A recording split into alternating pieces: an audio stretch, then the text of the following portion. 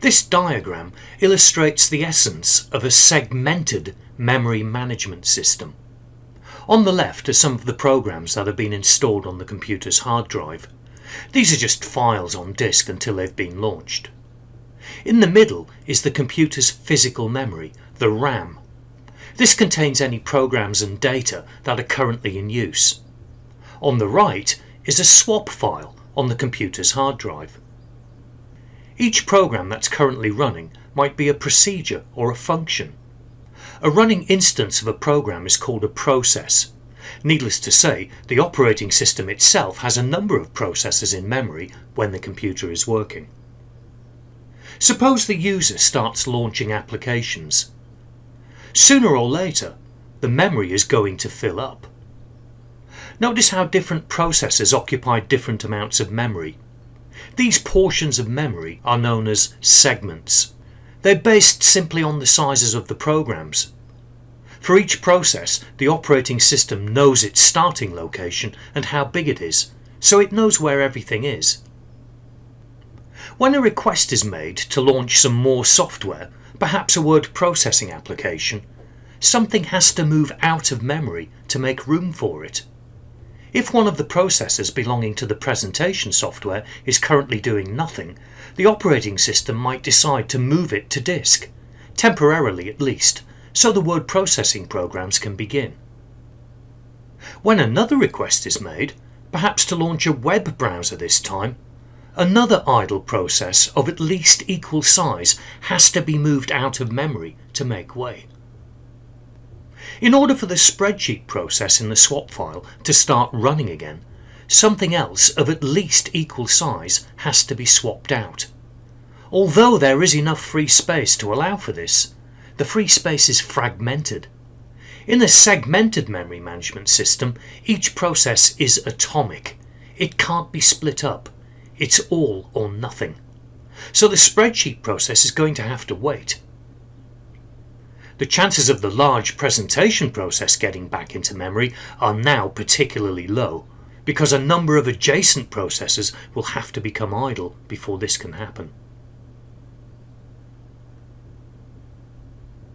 In summary, in a segmented memory management system, segments are swapped between disk and main memory as needed. Program segments correspond to blocks of program code, such as procedures or functions. Data segments correspond to data structures, such as stacks, queues, or graphs. Segments vary in size. The operating system knows the start and size of each segment in physical memory. Each segment is atomic. Either the whole segment is in RAM or none of the segment is in RAM. A segment in memory can only be replaced by a segment of the same size or smaller. Segmentation can result in memory fragmentation, a lot of small segments with gaps in between. Large segments may not be allowed into the memory very often at all.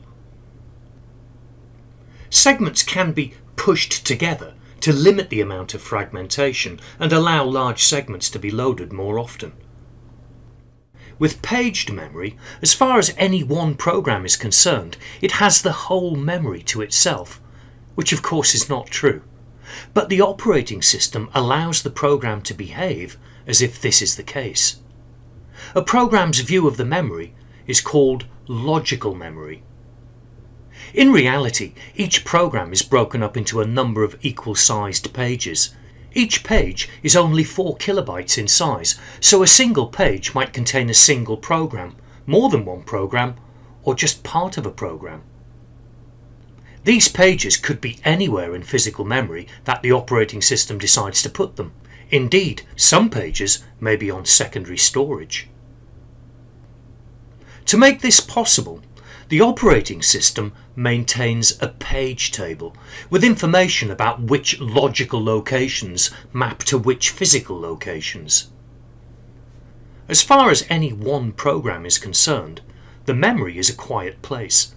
Here's the word processor's view of the memory if it is also running. And here's what the spreadsheet application thinks is going on. The reality of physical memory is, of course, somewhat more complicated. When yet another program, or indeed data, wants to access the memory, it may well be loaded in a fragmented state. If there isn't enough space, some of the other pages will be moved to disk. This is called paging out. When a program on disk is required again, it will be paged back in. Supplementing the RAM with secondary storage like this is called virtual memory. In a busy system, when the memory is almost full, there can be so much paging activity that the computer becomes unusably slow. This is called disk threshing or disk thrashing. In summary, with paged memory, the memory is split up into small, equal-sized sections called pages or page frames. A single application might occupy multiple pages which aren't necessarily contiguous. Each application program has its own view of the memory. This is called logical memory. A page table records where the different pages of a program are located in physical memory.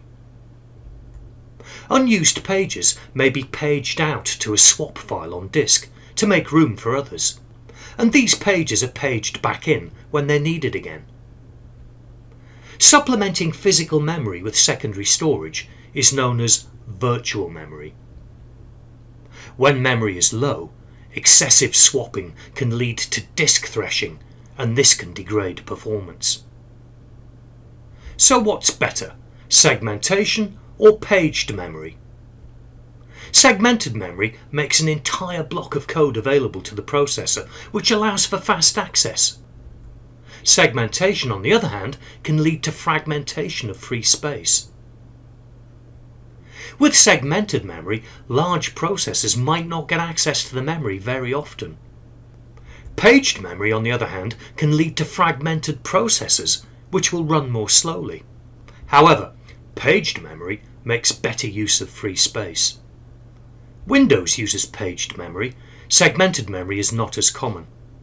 Some processors support a hybrid of paged and segmented memory management, in which each segment consists of several fixed-size blocks. The best of both worlds.